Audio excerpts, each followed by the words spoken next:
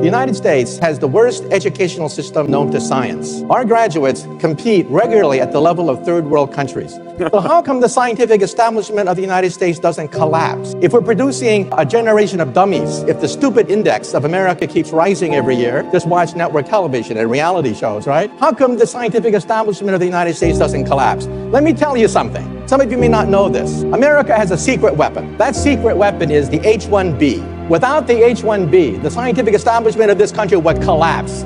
Forget about Google. Forget about Silicon Valley. There would be no Silicon Valley without the H-1B. You realize that in the United States, 50% of all PhD candidates are foreign-born? At my system, one of the biggest in the United States, 100% of the PhD candidates are foreign-born. The United States is a magnet sucking up all the brains of the world, but now the brains are going back. They're going back to China. They're going back to India. And people are saying, oh my God, there's a Silicon Valley in India now. Oh my God, there's a Silicon Valley in China.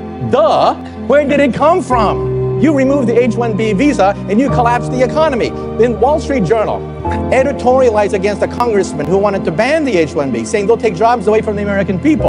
The Wall Street Journal said, look, there are no Americans who can take these jobs. These are at the highest level of high technology. They don't take away jobs for Americans. They create entire industries.